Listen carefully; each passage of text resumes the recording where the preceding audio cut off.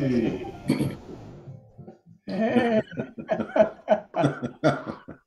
We did it. We did it. Yay. Better late than never. It's getting better. 150 shows later. Woo. All right. Hey, good evening, everybody, and welcome back to our Sunday night offering of Astronomy Outreach for February the 19th. Wow. Yay. Sunday Astronomy Show. Okay. Yeah. Okay, my turn. My name is Chris Kerwin. I'm the creator and admin of the social media channels known as Astronomy by the Bay. I'm an amateur astronomer and a member of the Royal Astronomical Society of Canada. Yay.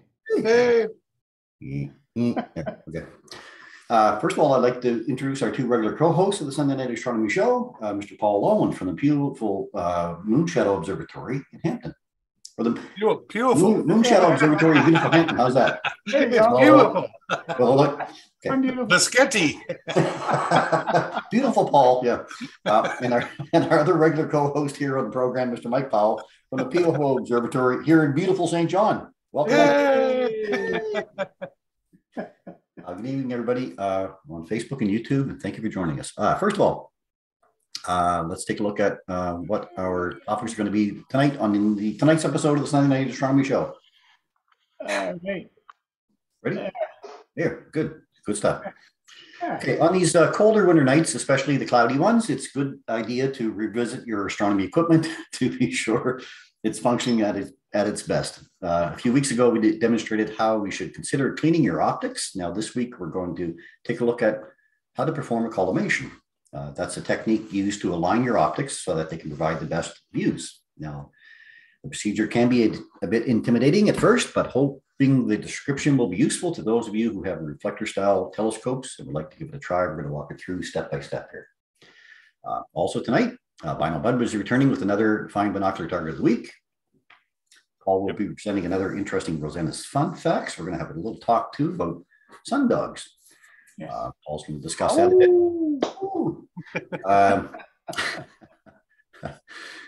What are you guys on tonight anyway? On the Sunday Night Astronomy Show. There we go. Duh. So are you. Yeah, me too. Lucky me. I'll discuss our weekly stargazing targets and some recent space news that we've had, and we'll have all of your wonderful photo submissions to share as well. Thank you. So this is a family-friendly, interactive live broadcast. So for those of you joining us from my YouTube channel or Facebook page, we are happy to try and answer all of your astronomy questions in real time. These guys are happy to answer all of your astronomy questions in real time as well. And of course, we'd like to welcome back all those who have been joining us through the local Rogers TV network. Thank you for your support, Rogers. So let's get started then again tonight, guys, with our program and a look at collimating a telescope. So maybe we should explain a little bit what collimating is. I was going to say, what is collimating? What is collimating? Yeah. So, Mike, you want to talk about that?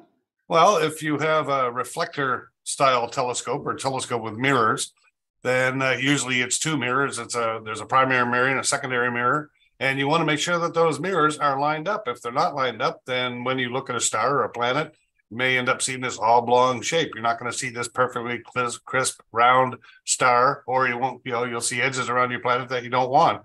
So the purpose of collimation is to line those mirrors up perfectly so that when you put your eyepiece in, everything is crisp and clear, if that makes sense. It does. All right.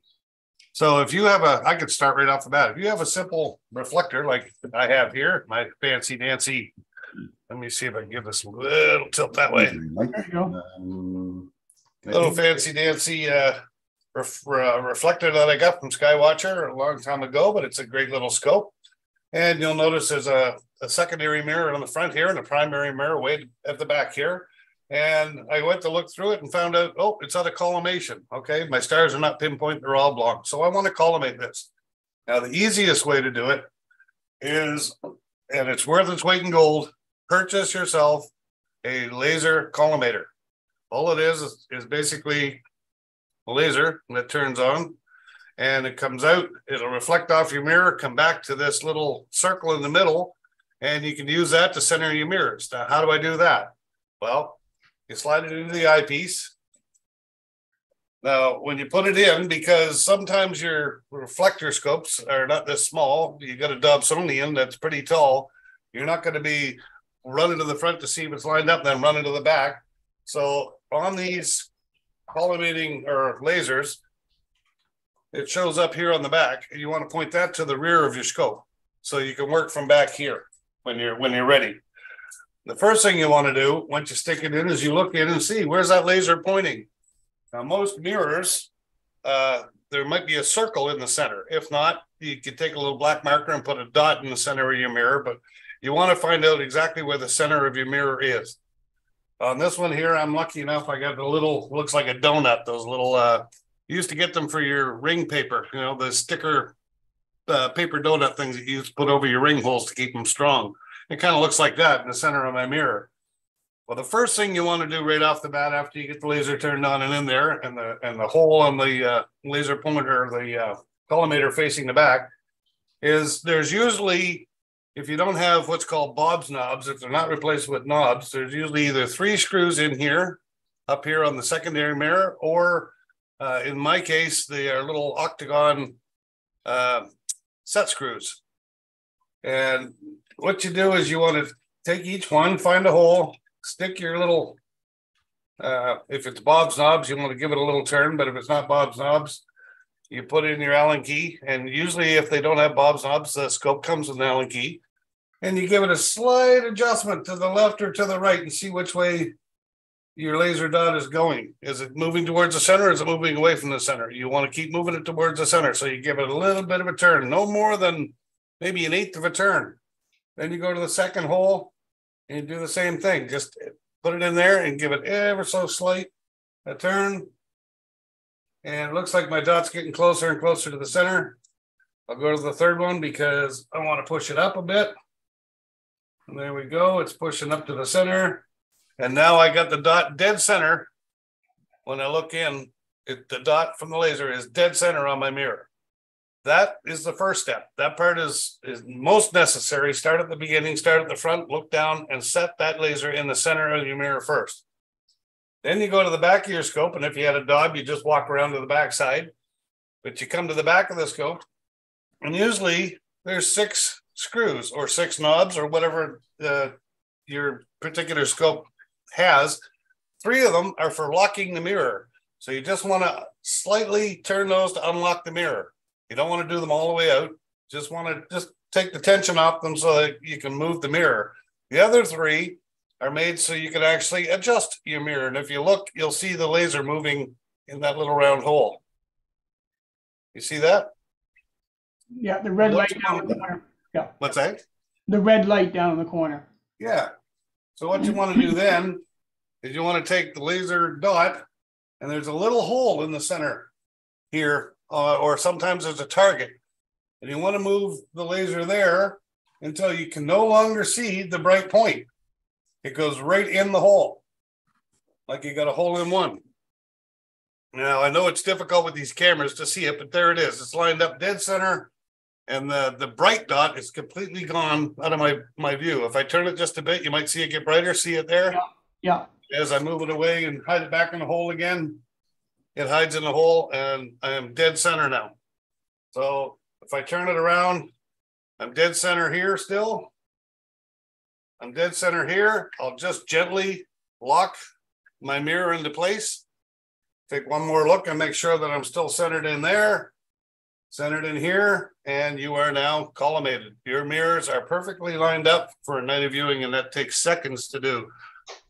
When we get to the beach, every time you put our dobs together, because they're the truss dobs, so every time you put them together, the collimation is going to be off a little bit, and after you do it 10 or 15 times, it becomes second nature, and you can do it in a few seconds. Be collimated, and you're off to the races for the night. So, yeah, that's as simple as it gets for collimating your mirrors on a reflector style telescope. Now, Mike, when you put the collimator in there, when you started out, do you roll out the focuser to a certain point before you get started, or? No, it doesn't matter. With the laser pointer, it doesn't matter. The focuser can be all the way out or all the way in. I found it doesn't matter to me. My focuser are tight enough that when I move forward and back, it doesn't shift. Okay. I mean, if it had shift, I would put it in the center, maybe halfway out and halfway in. Mm-hmm. But where my focuser is tight and doesn't shift, I don't have that issue when I move it in and out. So. So if your focuser did move a little bit back and forth, would you want to have it like locked into place first and then do your collimation? Because it would move a bit, right? Yeah, I'd set it about halfway out of my draw, put the laser in, turn it on, lock it right there, and that would adjust at that half point. Okay. But for me, like I said, my focusers are tight, they don't move, so it doesn't make that much difference to me. If you have a focuser that's loose, at that point you might want to consider trying to tighten it up a bit. Oh, yeah, because otherwise your laser collimator won't be accurate. If you have a draw tube that's just keeps moving around. If you do, rack it all the way in, do up your laser collimation, because at least you know you're at the top at the plate that holds the draw tube. That's flat, and do up your collimation. But then make sure that you tighten up that that your draw tube, because those draw tubes on cheaper scopes will come loose. Will move, yeah. But literally, that's all there is to it. It doesn't take much, and it's simple to do. And I'll tell you, if you don't collimate your scope when you get out, then your whole night of viewing is gone. You got to be able to collimate that. These lasers are worth their weight in gold to purchase one, or maybe $30 tops. Yeah, and it makes all the difference in the world. There is a point too that if you can't get it collimated that way, if it won't collimate, there may be a situation where your collimator itself is out of alignment. Like there are screws on some of them that adjust the actual beam, and from what I was told, you kind of roll it along a flat surface, have it turn and see if the circle kind of does this as you've got it pointed, along a wall kind of thing. And if it does, then your collimator itself is out of collimation, but that's very rare. Yeah. I've also got one that has O-rings that pop out on it. It's a Hotech brand. So when you set it into the eyepiece, you turn a dial and it twists in, and then it takes O-rings and pulls the O-rings apart. So that makes sure that it's centered when you start your adjustment. But that's just depending on different costs of collimators. Then you're collimating your collimator. Right, yeah. We're collimating a scope. Exactly. You got to assume everything else is perfect, ladies and gentlemen. If you can get a couple of little C channels and just lay it there, a lot of people just take a couple of pieces of wood and whittle out these little C channels so it sits flat. Put your collimator in it and just spin it. And roll it. Yeah. Yeah, and then as it's spinning, if it doesn't start moving all around, then you should be pretty good. Pretty much on. Now, Kim's asking, watching on YouTube, but what is the name of the collimating tube that is being used? So this one, I think Winston had one here from Amazon, SV Bony. So that's another common name, SVBONY. That's what this one is. They make a lot of eyepieces now and parts, accessories for telescopes. And they're natively made for 1 1/4 inch. But they have adapters that will adapt them up to a 2-inch. So if you've got a 2-inch focuser, if you buy one of those collimators, it will have an adapter with it. Right. Or it should have. And it's very critical to have for a reflector, it's easy to do. Once you've done it a few times, like Mike said, when we set up our telescopes, I've got a 12-inch truss dog, he's got the 10-inch. And every time you set it up, it's always different. Like you never get the trusses in exactly the right spot, right? So you end up collimating it every single time. The more often you do it, the easier it gets. It takes a couple of minutes normally to make the adjustments on it. Now, if you're banging it around in the back of your vehicle or something, and normally you wouldn't have to collimate a reflector that often. It's just that if it gets bumped or banged around, at all, it can knock it up. So if you find that you can't achieve focus at all, then that's what's going on. Demonstration of a donut, collimating donut. I was going to do that with the SCT. Okay. We'll show it with the SCT collimation. How's that? Yeah. Okay. Well, then let's do that. So with a Schmidt Cassegrain telescope, which is what a lot of people have, like this one you see here, and basically it's that. Let's see if I get that thing to spin here. So it's this kind of telescope that you see. It's either most of them are Celestron or Meade, or I'm not sure who else makes them, but there's a few others, I guess. But so this Schmidt Cassegrain telescope is what they call a compound telescope, and that just simply means that there are lenses and mirrors in this. the one that Mike just showed you, whether it be a Newtonian like he has, or a Dobsonian, which is just a big Newtonian, you're dealing with mirrors only. With these, you're dealing with lenses and mirrors. These are actually a little simpler to collimate than what Mike showed you. What you do with these ones is, before I get into this, I'm going to just share my screen and show you what you need to do to line up the optics. So I'm just going to share my screen. I think it's this one here. Let me take you off the presenter view here too, speaker. Okay. Now you should be able to go. Okay. So let me know if you can see see my screen. Good. Okay. So basically, with collimation for Schmidt-Cassegrain, it's kind of like having a donut, and you want a perfect donut. So if you find that when you take your telescope and you rack it right out of focus, so you find a semi-bright star somewhere high in the sky, the higher up the better, because the less turbulence you have to deal with, the less seeing issues you have to deal with, then the steadier it's going to be for you to actually collimate your scope. And you're going to do this live. So you can do it with either an eyepiece, or you can do it with a DSLR camera if you want to. And if you're going to do any imaging, then typically you'll have your camera hooked up anyway. So you put your camera on live view, and then you find yourself a star. You take your focuser and you put the star dead center on your camera. Take your camera, put it up to 10 times magnification, or even 5 times, it doesn't matter, so long as it's big. Then you're going to rack your focus out of focus so that star is just blowing up bigger and bigger and bigger. So when you look into your eyepiece or your camera screen, you're going to see this big circle, and you're going to see this black circle in the middle. That black circle is your central obstruction. That's actually your secondary mirror. In the case of this one, this is not perfectly lined. So the big white circle you're seeing represents the big mirror in the back, your huge mirror that's in the back of your scope. And the little thing that you're seeing is the secondary mirror in the front. So the whole idea here is to get that donut, perfectly concentric. So that's dead center. So I don't know. And so the first thing you're doing is you're going to kind of figure it, okay, if I'm going to adjust a screw, there's going to be 3 of them. There'll be one, say, here, one here, and one here. I'll show you that on mine in a minute. So what you do to figure that out is just lay your finger, don't touch the lens, but just lay your finger across the lens, point towards your mirror, and that'll tell you where you're actually getting close.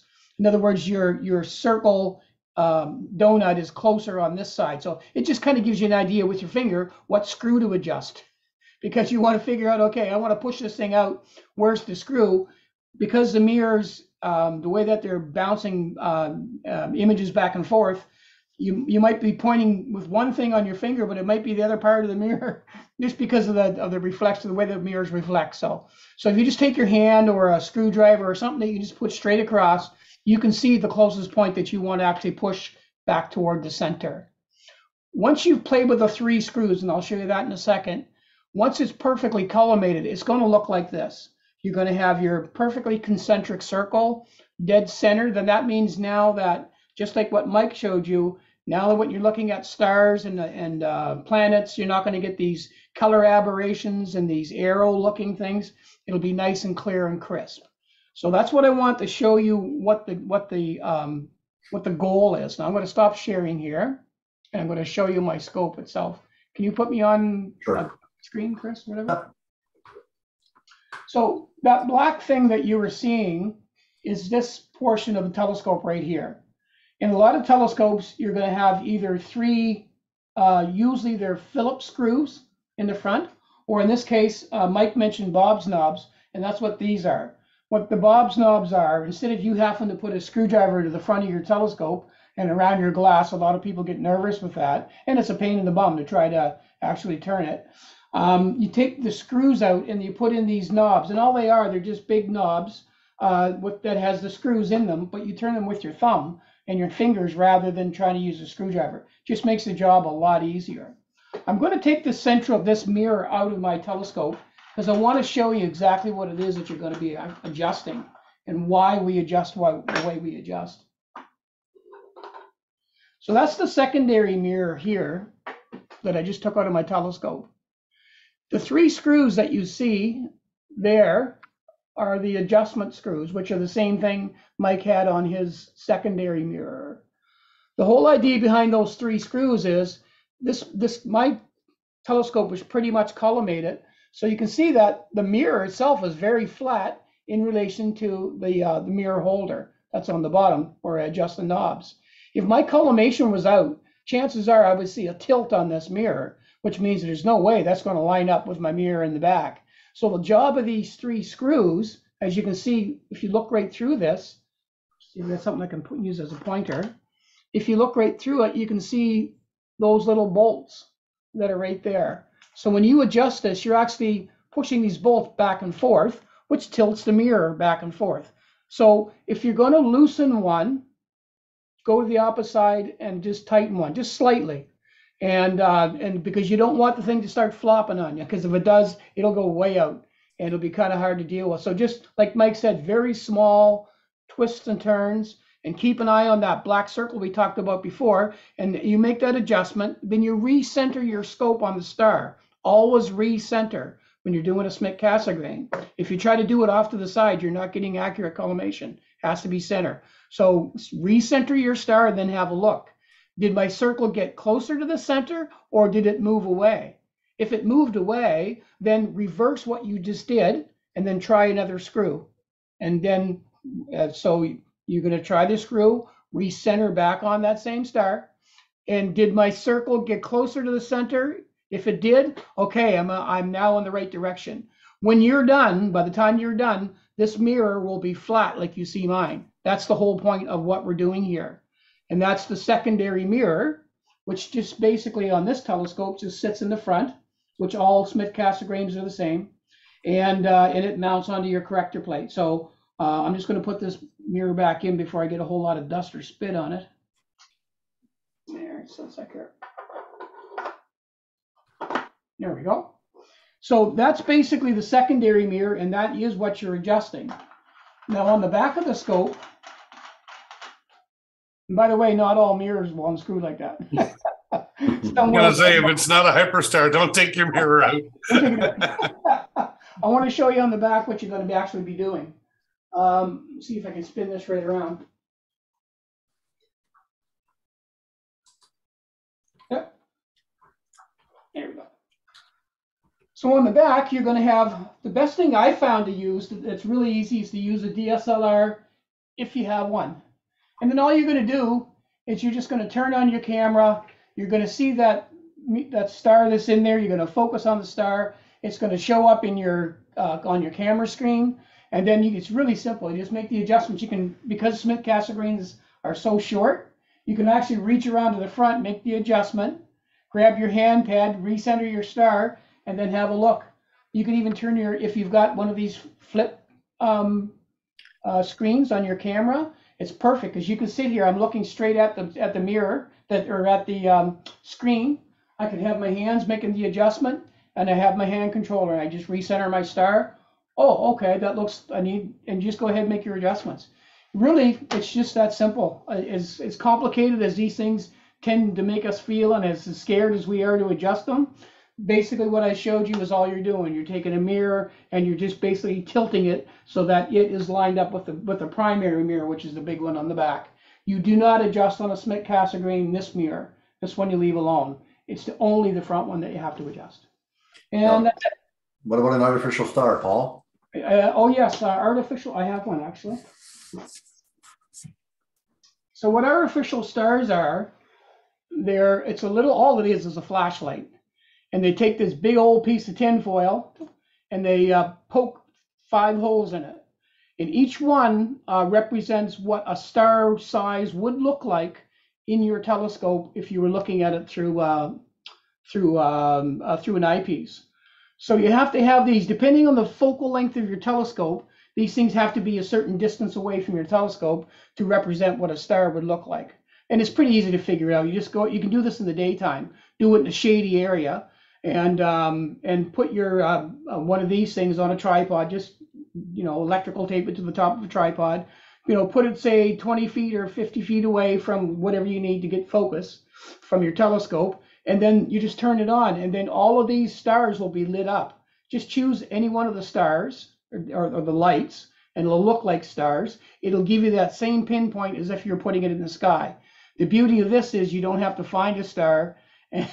It's always right there. It's pretty easy, and you can do it in the daytime to save, your valuable observing time for the night. And that's going to check your collimation, basically, right? And yeah, and all that is just so you can do up your collimation. That's what that's for. Okay. Yep. So we have another question here. Kevin says, "Hey guys, on a Newtonian primary, how exactly, quote exactly, do you mark the center of the mirror? Tape measure, ruler? Seems to be a very imprecise hit or miss kind of operation." So, you want to answer that, Mike? How would you center mark your mirror, Mike? That's what I've done. I put a ruler across if it's a 6-inch mirror, and I went 3 inches, and you know where you're going to be close to the center. I mean, if you're off just a smidge, it's not going to make a huge difference. But that's how I found the center of one of my mirrors that did not have a circle on it. And that's what I used to put a circle on, was one of those paper reinforcers that you used to get for your 3-ring sheets. Yeah. Yeah. Yeah. And all I did was basically measure across and put a dot, and measure across and put a dot. And then I just put that ring around it. And that gives me my spot. Yeah. Okay. And it's precise, but it's not precise. It doesn't need to be exactly it. I mean, you can be off a couple of millimeters, I think. You'll find most mirrors have a dot on it. It's most do. Just the low end stuff that might not. And if they don't, you'd be pretty close. You won't be off by probably a couple of millimeters. You'd be within a millimeter, I'll guarantee it, if you measure. Yeah. Okay. Kurt says, "Kevin, cut a circle of paper to the size of the mirror, fold it twice carefully, and snip off a bit of the point at the point." There you go. Geometry at its finest. Yeah. Makes sense. My old way was a hammer and nail. Yeah, works too. Every once in a while, it's okay. Yeah. Josh is saying, "What happens if you loosen the central screw on the secondary mirror of a Newtonian?" Okay. So what happens? Well, you want to take it, Mike? Sorry. Well, usually that's the one that holds it on. I mean, it's literally the piece that's holding your secondary mirror on. You loosen it and over just a bit. What's that? Can't quite see you. Bring it over just a bit more. Well, here. There we go. Yeah, the one in the center. That normally what that's for. What if you loosen that, your mirror is going to spin. Right, the 3 holes. Yeah, it'll flop and spin.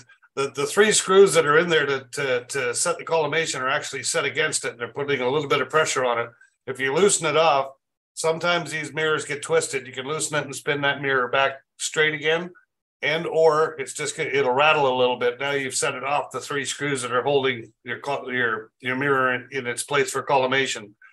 You really should never have to touch that center one unless your mirror has been tilted somehow. And yes, they have. I've had things roll into it in the trailer and hit it, and looked at it and went, "Oop, that spun right around." But and of course I've done it myself, taken it apart just to see how it worked. So, but or even just to replace the mirror. But as far as that goes, just if it's loose, tighten it up with the mirror straight. Get your mirror lined back up with your eyepiece hole again, and then you'll have to go through recollimation again. You turn one screw a half a turn out, you want to turn the other one half a turn in, right? Basically. I go less than that. It's like an 1/8 of a turn on each of the 3. Sometimes they're set screws, sometimes they're Allen key screws, or if you're lucky enough, they have Bob's knobs for the 3. And the one in the center, basically, that's just there that holds your mirror. That's the main piece, the screw to hold your mirror on. But it also snugs it up against those 3, right? That's a single point of access. And then when you hit either of those 3, it's tilting your mirror slightly, like that. And that's why when you collimate, you're trying to get that centered back up again. So it's perfectly straight. Like Paul says, you can look at it, be level at the bottom and level on the mirror kind of thing. So if that makes sense. It does. Any more questions, anybody? Or we'll just for the most part, like, you just don't touch that one. Try not to. Unless you're like Mike, who likes to tinker. Take it apart and see how it works. Yeah. Then go, oops, and buy another scope. Always a good reason. Yeah. Okay.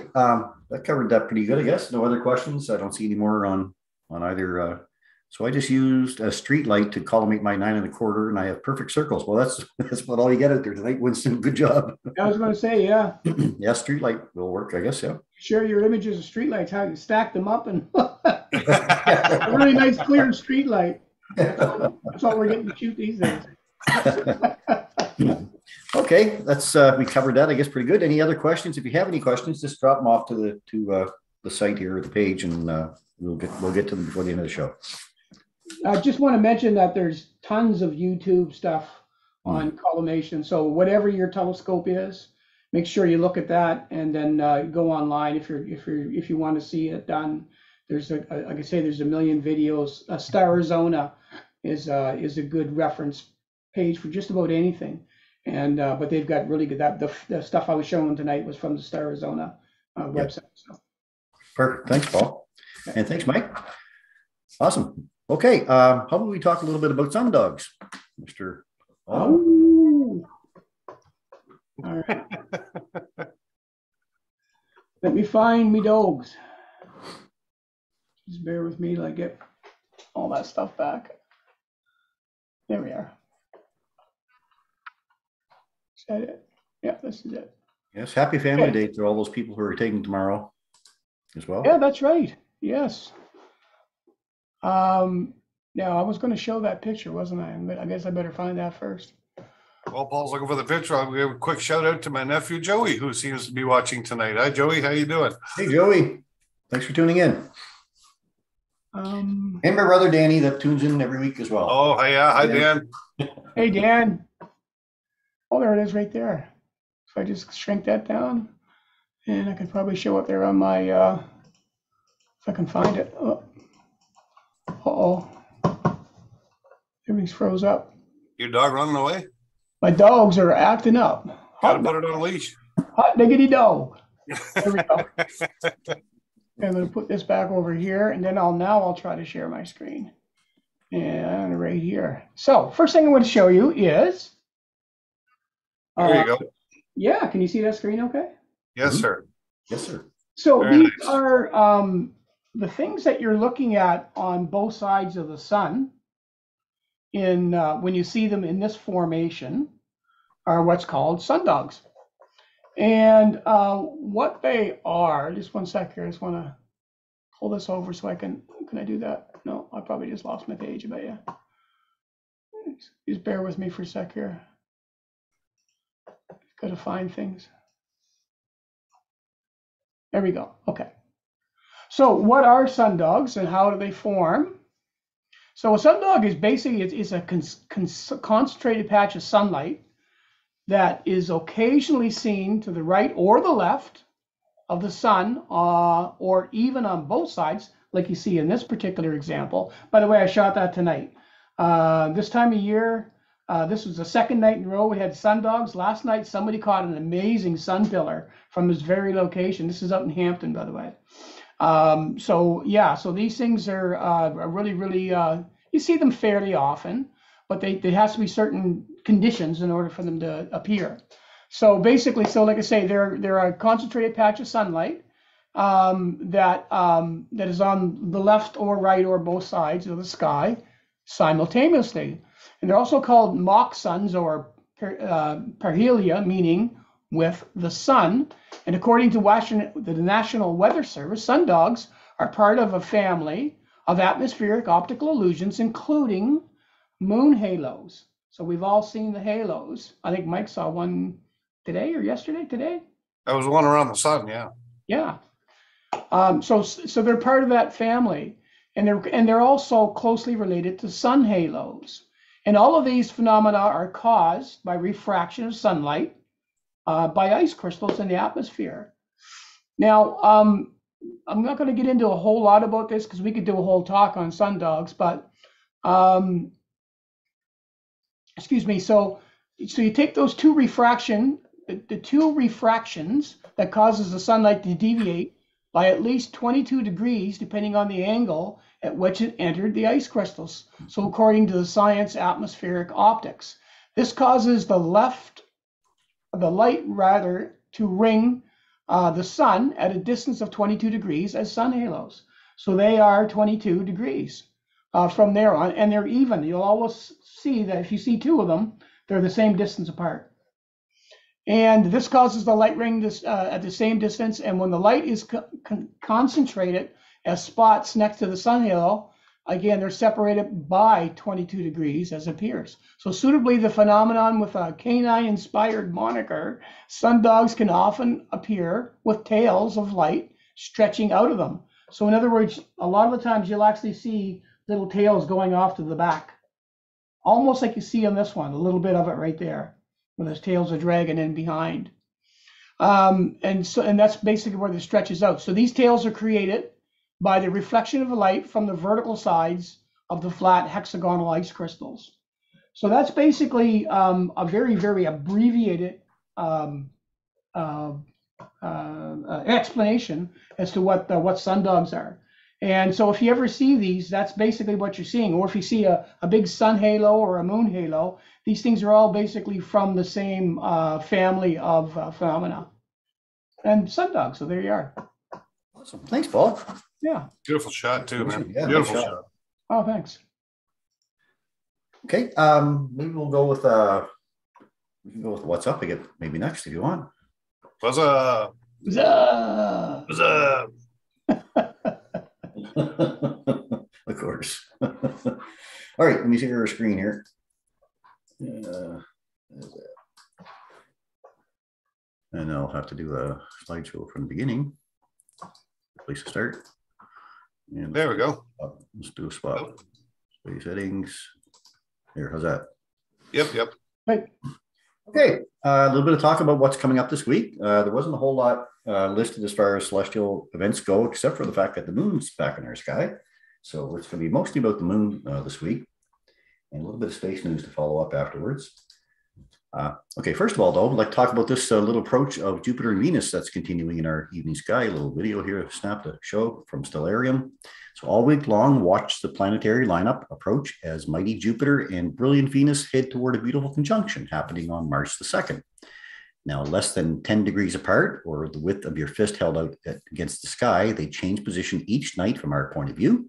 And after the conjunction, you can continue to enjoy them as they switch positions and drift apart over the few following weeks. So here we go. Nice little show. And easy to pick out, naked eye, binoculars. You'll get a better view of Venus and Jupiter both, but something that you can share with the family. And always nice to have a celestial event like that that's open to everybody and going to expand itself over a few weeks now. So they're closing in on each other, getting close to a close conjunction coming up on March the 2nd. Monday night, we have our new moon back. Our moon turns new tomorrow at 3:03 Atlantic time. The days around new moon are especially nice for astronomers and anyone who appreciates the night sky. These are the days when you can turn your gaze toward those fainter objects without being hampered by the light of a bright moon. It's when those faint fuzzies stand out so well. We talk about the galaxies and star clusters and things that are a little tougher to pick out with bright light of the moon around. So enjoy the night skies right around now. Monday evening, though, we have a young moon challenge coming up. Mike and I have tried this a number of times. We've caught it a number of times as well. Now, if the moon turns new in the morning, you can have a new moon challenge that evening. With our moon turning new, it's actually 3:05 Atlantic time. The objective is to try and catch a glimpse of it before it sets. Can't see much of a view right there, very, very little moon.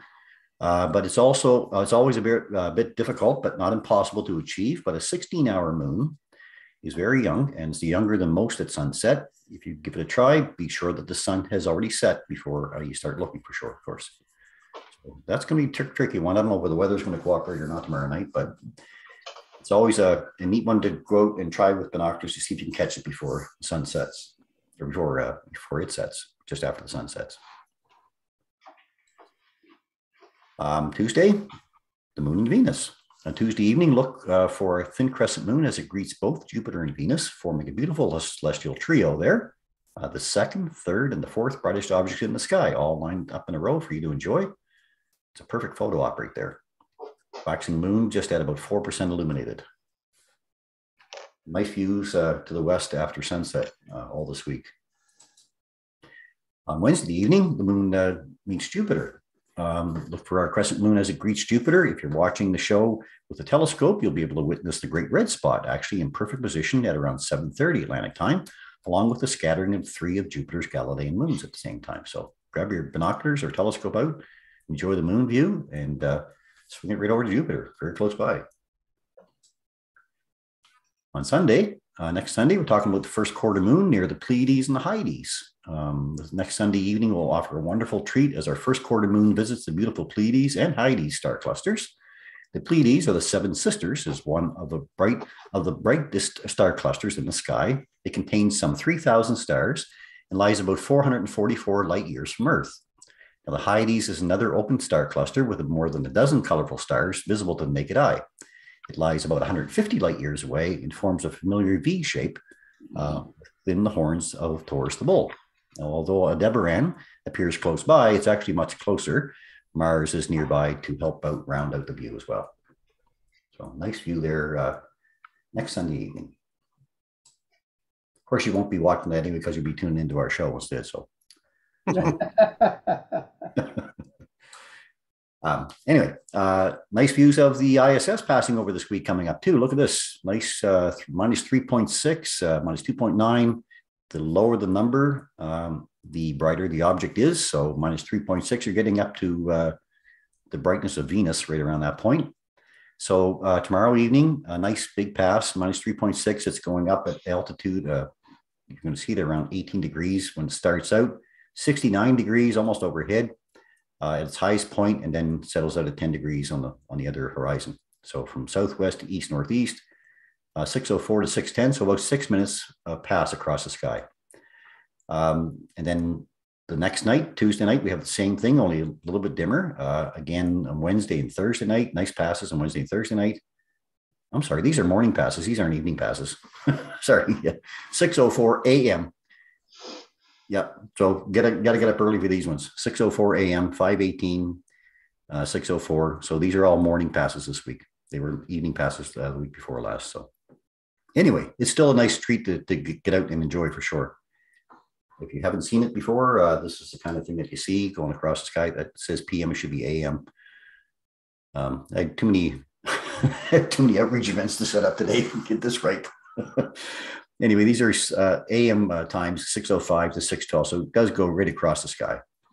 They're always nice to watch and realize that it's traveling across the Earth or around the Earth every 8 kilometers a second, every 90 minutes.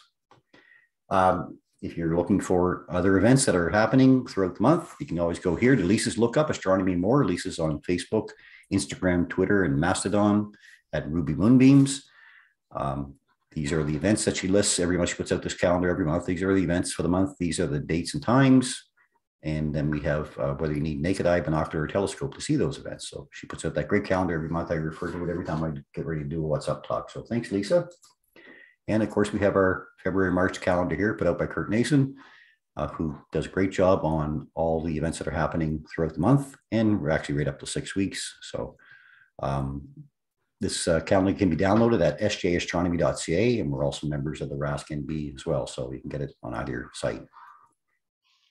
A little bit of space news to round out the week.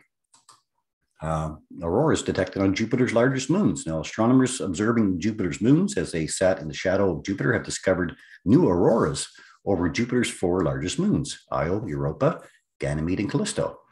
Now, the new auroras reveal in great detail the composition of the thin atmospheres of these moons, including traces of oxygen and sodium, but only minimal water vapor. The 4 Galilean moons all possess oxygen auroras, the same as can be seen in the sky over Earth around our planet's poles. Yet because the gases on the Jovian moons are much thinner than they are on Earth, these auroras glow in deep red rather than the familiar green glow seen over Earth. Kind of neat. Auroras on other worlds. The sun. The sun's been very active lately. We are really winding up into our peak of the solar cycle coming up soon. The sun has released a massive 2.2 solar flare. That's one of the strongest solar flares possible. A massive solar flare erupted from the sun on Friday, February 17th, as the Earth was under a geomagnetic storm watch from flares earlier in the week. Now, the huge solar flare, which registered as a powerful X2.2 sunstorm, began at 3:38 p.m. Atlantic time and reached its peak strength 48 minutes later. From start to finish, the intense solar storm lasted 1 hour and 12 minutes and created a temporary radio blackout on the sunlit side of the Earth.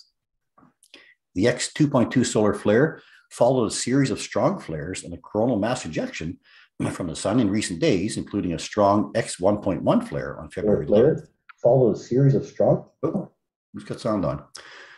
The new flare also unleashed a coronal mass ejection, a massive eruption of solar plasma that can travel at 1.6 million kilometers per hour toward the Earth, according to spaceweather.com, which tracks the space weather. It should reach Earth on February 20th, where it may also supercharge Earth's auroras.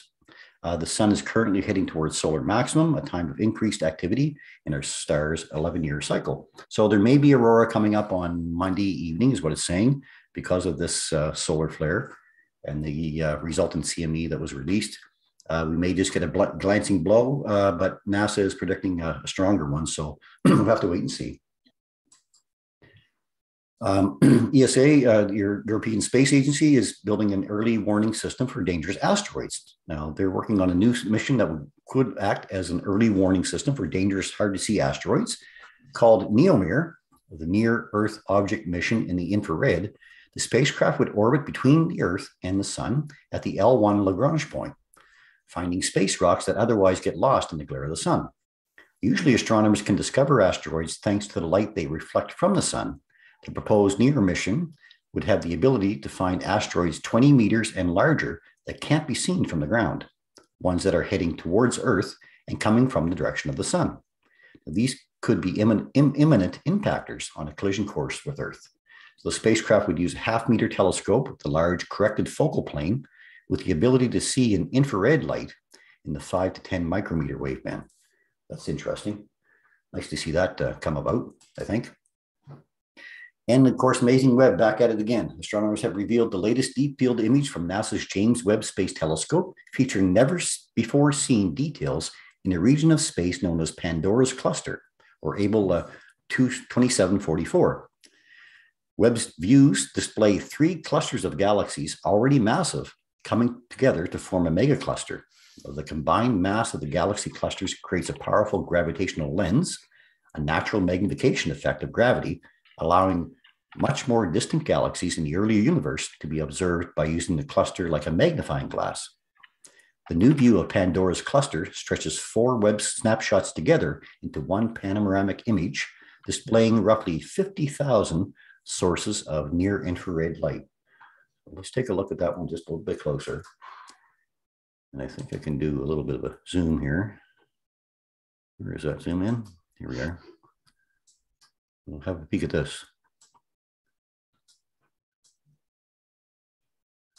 So everything you see on that page, just about, is a galaxy.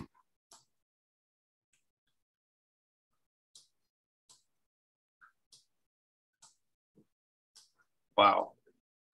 Pretty amazing, huh? I wonder if those galaxies have planets with balloons floating around their atmosphere. It's just an incredible amount of detail there for astronomers to go back and review, right? That's pretty amazing, isn't it? It's all galaxies. Look at that. Just endless. Yeah, I know. Unbelievable. Yeah, we're alone, yeah, it's just us. Yeah. And you can see the light bending galaxies here cool. coming from behind them. There's so much gravity that it's bending the light from galaxies from behind, so you see the ones behind as well. What section of sky was that, Chris? That's an Able 7444, I believe. Just one second, I'll go back one. Able 2744, it's called. Wow, that's unbelievable. Pandora's cluster. Wow. And that's about all for this week's What's Up.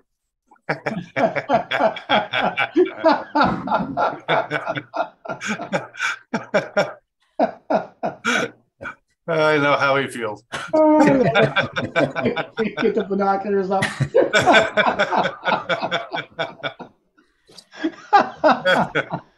That's good. Oh, wow, that's good. Okay. Mm. Okay, and then from there, we got what do we got next? Final bud. Final bud's next. Final bud. Bud. I think it's on the screen. We got this week, Mike. All right. Binocular target of the week this week. And you mentioned it tonight, Chris, and it's perfectly timed in the sky. It's Messier 45, or the Pleiades, or the Seven Sisters. Hopefully we won't get copyrighted for that one. Yeah. So commonly called the Pleiades or the Seven Sisters, M45 is known as an open star cluster. It contains well over 1,000 stars, like Chris said, about 3,000, I believe, that are loosely bound by gravity. But it's visually dominated by a handful of the brightest members. M45 is located an average distance of 445 light years from the Earth in the constellation Taurus, and has an apparent magnitude of 1.6 and can be seen with the naked eye. The cluster is best observed during January and February. It's perfectly placed in the sky. So this is what you're going to see, and that's why they call it the Seven Sisters, for the seven bright stars, 1, 2, 3, 4, 5, 6, 7, even though you might point some other stars around it. Those are the brightest. How do I find it in the sky? Well, tonight it just clouded over, but if you went out at 9 o'clock, oriented yourself 250 degrees west-southwest and looked up, you will see Taurus and Mars, and you look just off to the side, and there's M45. You can't miss it. It looks like the Little Dipper in the sky. So it's easy to spot. What will you see? Well, hopefully you see something like this. And anyway, you'll see the main stars. You may not see the blue haze around it. You might see a little green haze around it. But when you photograph it, that blue haze comes out beautifully, and it's just an amazing sight. 10 by 50 binoculars, this is what your view would be, minus the blue probably. You just see that in black and white or gray. So it's a good size. It takes up, a good portion of 10 by 50 binoculars, well easy to see, and a beautiful sight. Compared to the full moon, easily bigger than a full moon, if not 2 full moons. So it's a simple object to find, pretty big, gorgeous to look at. In fact, it's nicer to look at in binoculars on a telescope because you can see the whole thing. Yeah. And budget astronomer. Or MacGyver. Have you built one yet, Mike? I like the one sandal. I like that too. Yeah. And the whole machine. Yeah, we got some cardboard tubes, a Coke can. There's an iron, a frying pan, a couple of twist ties. I like it. Even adjustable leg. Look at that. Yeah. And a pool cue. And a pool cue, yeah. And one table leg. So that's binocular target of the week by Final Bud. Awesome. Like, good stuff. Everyone individual. I remember using a cardboard tube at one time. Saved my weekend for sure. Yeah. Oh yes, that big old cardboard up in Lake Livingston. Yep. Oh yeah, for the dew shield. Yeah. Yeah. So, okay. How about Rosanna's fun facts next? All right, we can do that. Let me get my share. Oh, hang on 1 second. Paul, you already answered all the questions on Facebook. Yeah, thanks. Okay. Yeah, I answered a bunch there. Great. Okay, let's do that and share. And this is this week's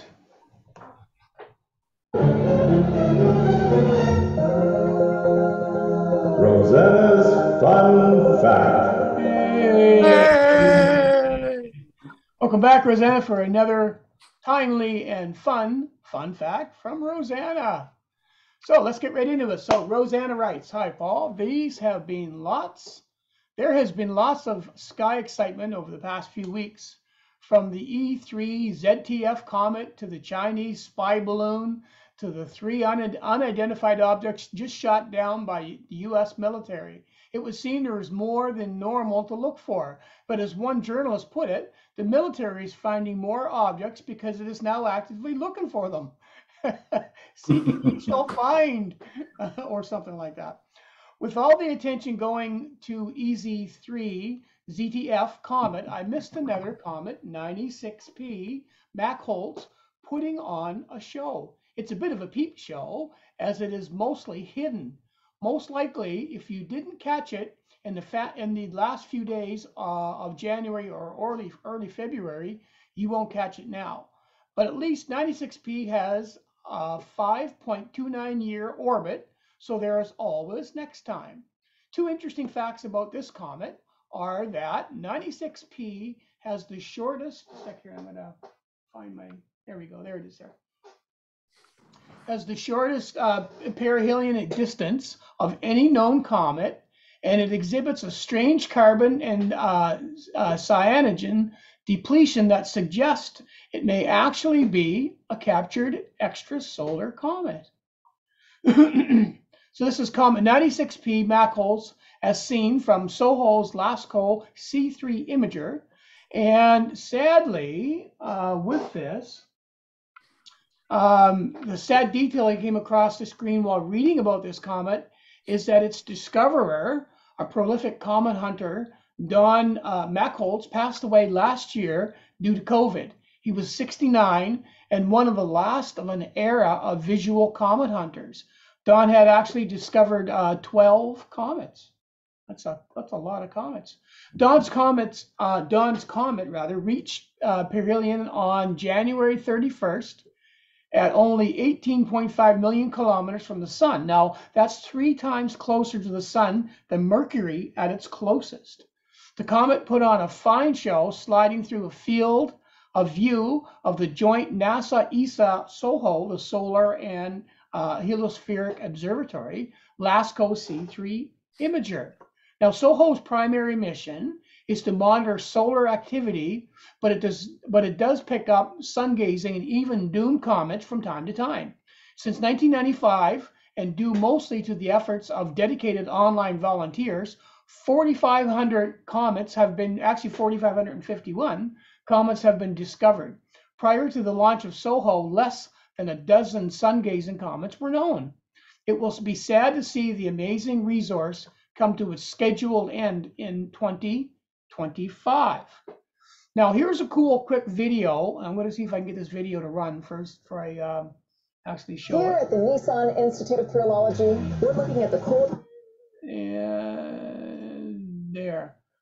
Okay, so here's a cool quick video. Let me just put that on pause so I can do that.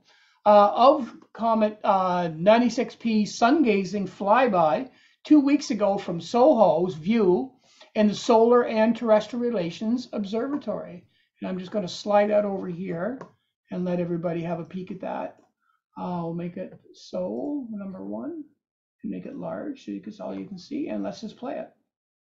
I'll turn sound back up just in case your sound.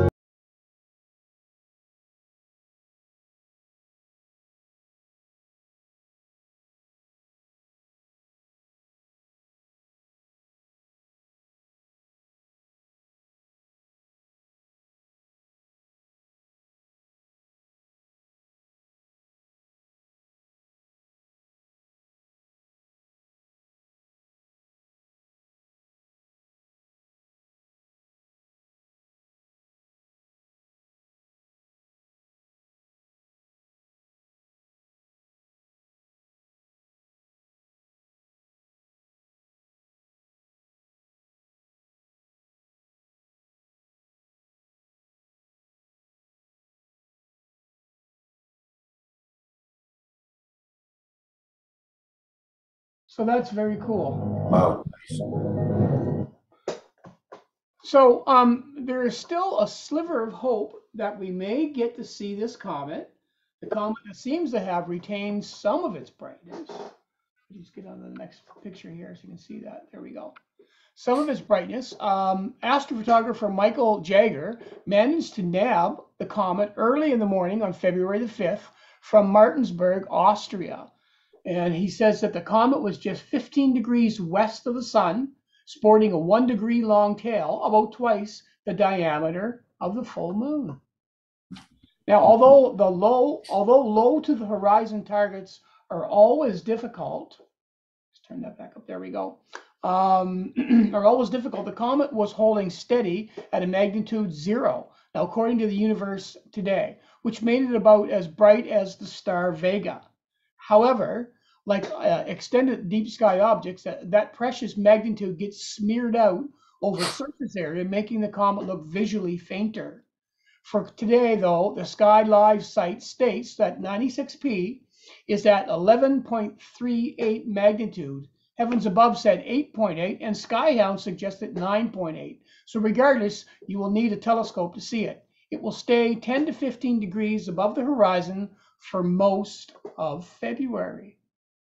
When clouds retreat, there's always something to discover in the night sky. This is kind of cool. Including this drone display, which, although beautiful, is an astronomer's nightmare and could be relabeled target practice for the U.S. military. Or the St. John Astronomy Club. More and more quick glance is not enough to figure out why some night sky surprises are what they actually are. You idiot, you're howling at the Chinese spy balloon. And that is this week's Rosanna's Fun Fact. Yay. Oh, man. Hey. So much, Rosanna. Another That's awesome. awesome fun fact. Wow. What a great view of the comet, though, eh? Yeah, Yeah. I mean, there's Wow. comets all over the place. Yeah. And most of the public only see what is in the news about comets, but there's comets all the time. Yeah, sun grazers all the time that are going in, flying into the sun. Yeah, finding that many comets with that one spacecraft, eh? Yeah. Amazing.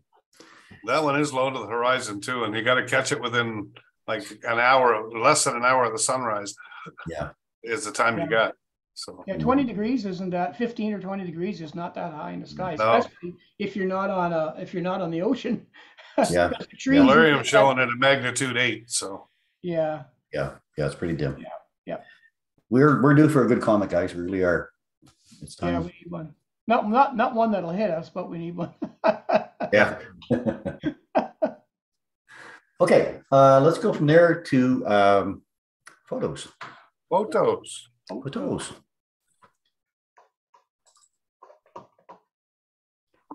Yeah, just need a second here to get my notes up.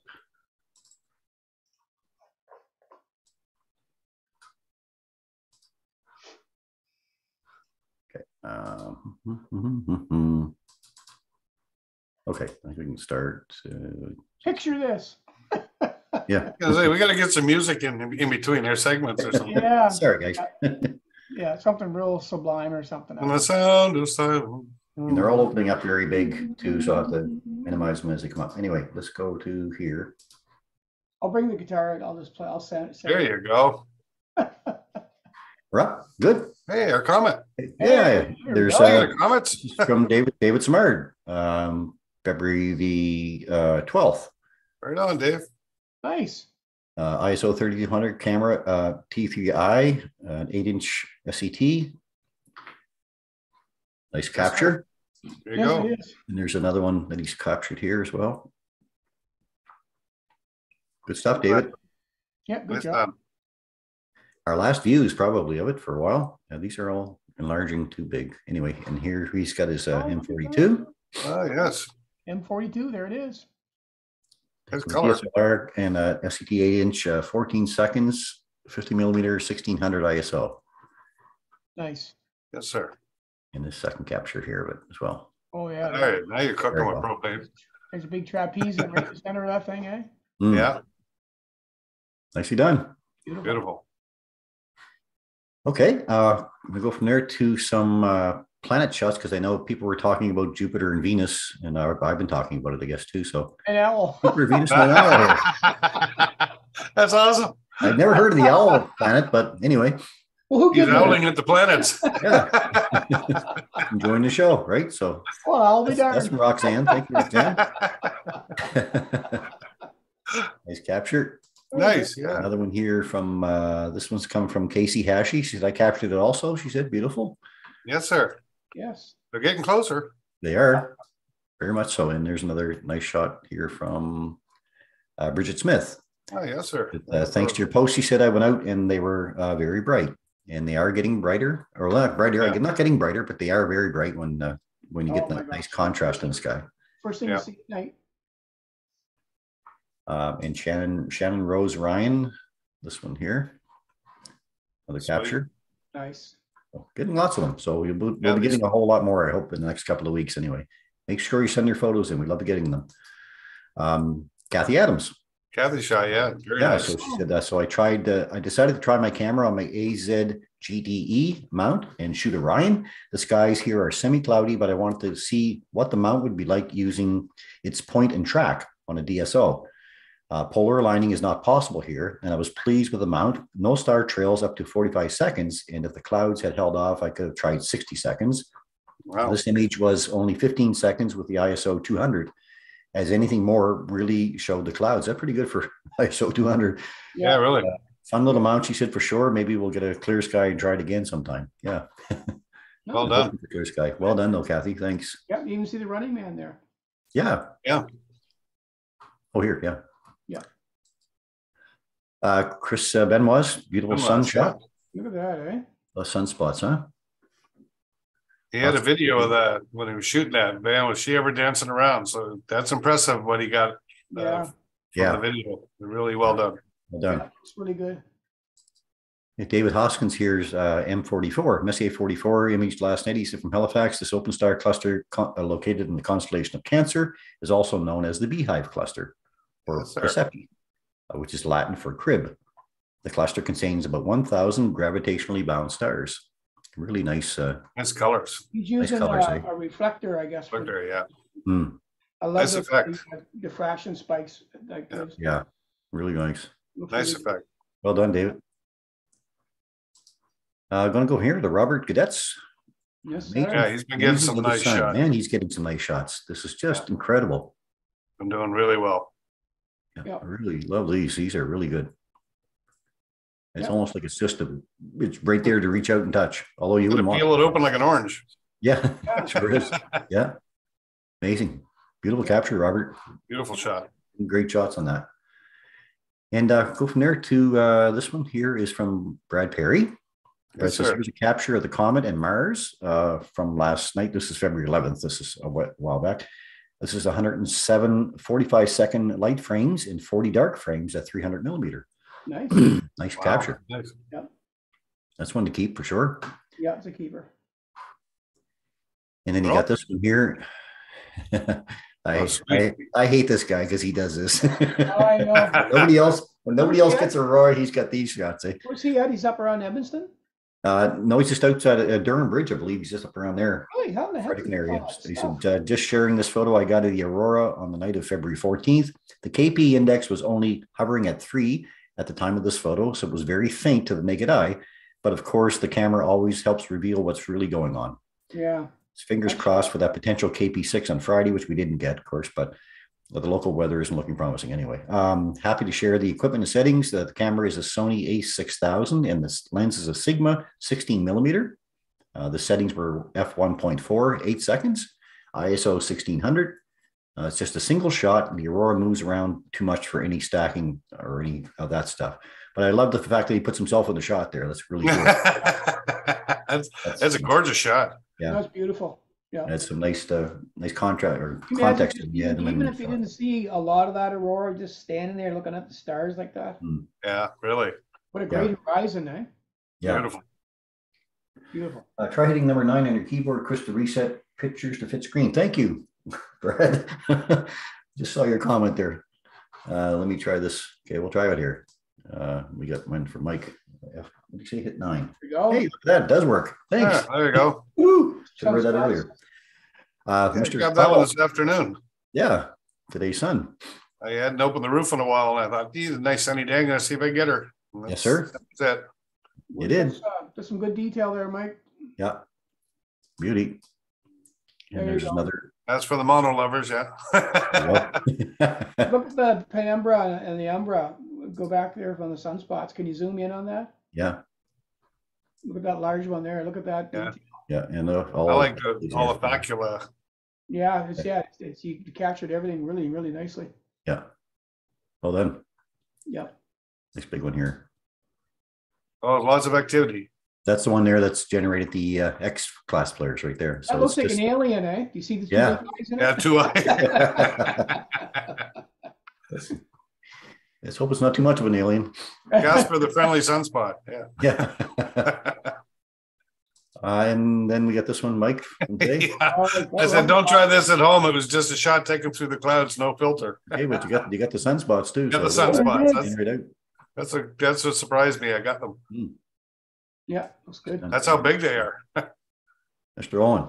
Oh, Nice. Yeah. yes, it's a work in progress, I think. I can't wait to see when you get the rest of them done. Yeah. Together. Like I was saying earlier, I got the green last night, but my camera malfunctioned, so I'll have to go at that again. It's just been so cloudy; it's just hard to get anything. Yeah, really. Yeah. So, but that's the hydrogen alpha stuff, and that's coming along nicely. Oh, Yeah, that's really beautiful. nice. Lots of detail there. Great. That's incredible detail in there. I love that flame. Yeah. You know what I noticed about that image, and I never noticed before? If you look where the horse head is and keep going up that ridge to the left, I can't. Yeah, and follow that ridge down towards the flame nebula. Yeah. Well, I always thought that the horse head and the flame were a flat two-dimensional thing, but if you look at that whole cloud is a cloud that's in front of the flame. Yeah. If you look down just a little bit lower, scan down now, you can see how that whole cloud rolls into the flame. So I had never seen the dimension of that before until I started studying this. It's like, oh my goodness, this is not like a two-dimensional, here's the horse, here's the flame. Right. The horse head is completely in front of the flame. Yeah. Amazing. Yeah. So to me, and this is one of the reasons why I got into this, was that you could actually kind of study this stuff. And here I am amazed. I've shot this a million times, but I never saw it like this, if you know what I mean. Yeah. That horse head's amazing too. Yeah. Great job, Paul. That's the best part. Something new every time, right? Well, and that's it. You shoot it each time. And it's like, oh my gosh, I never noticed that. Yeah, that's incredible. Yeah. Awesome. I can't wait for the final for the finale on it. Yeah, let's hope. Now there's the best shot of them all, right there. There it is, there. Yeah. Hey. The three amigos right there. All we need is some Mexican hats, eh? Yeah. So if you have photos, we'd love to get them. As you can see, we love showing them too. Love showing off your work. So send them into astronomybythebay@gmail.com. I'm trying to get everything to go there if I can. That way I don't miss any. So we love getting your photos. We'd love to share them next week. So drop them in, especially some photos of Jupiter and Venus here as they get closer. Send those in especially. Okay. And I'll close all the other windows here.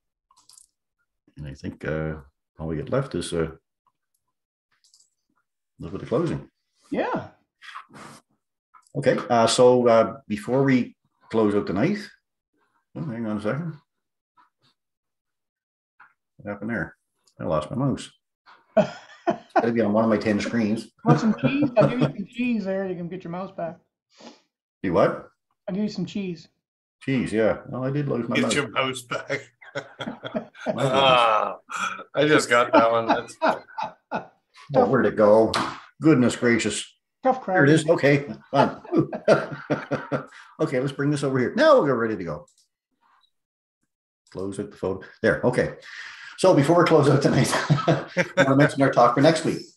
We've been discussing, there's something that we haven't talked about in quite a while, and there's been a lot of activity on it lately, has been the sun. We've seen a lot of sunspots, solar flares happening. There's been a lot of aurora, talk about aurora at least, these X2.2 solar flares that have popped up over the last few days. So I think it's time that we go back and talk a little bit about our star. So we'll talk a little bit about solar flares, what they are, sunspots, some activity that's happening on the sun, maybe a bit about how to safely view the sun if you want to take a look at the sun and that kind of stuff. So we'll be talking about the sun next week. Okay, so then in closing tonight, thanks again for all of your support. Our special thanks, of course, to Rosanna for her continued contributions to the program. Rosanna, always awesome talks. Thank you very much. Really do appreciate it. We hope all of you who have joined us too from Rogers enjoyed the program tonight. Now, if you'd like more information about the wonders of the night sky, you can find me at astronomybythebay.ca. Remember, too, we do love getting your photos, so send them in to astronomybythebay@gmail.com, and we'd be happy to include them on our next broadcast. And please let your friends and family know as well that we will be back here next week, next Sunday night at 8 p.m. on YouTube and Facebook to entertain you on astronomy and the wonders of the night sky. So for now then, from Mike and Paul and myself, we wish you a safe and happy week, everybody. Lots of clear skies, And as we like to say, guys, open your eyes to view the skies and keep your scopes pointed up. Good night, everyone. Thanks for joining us.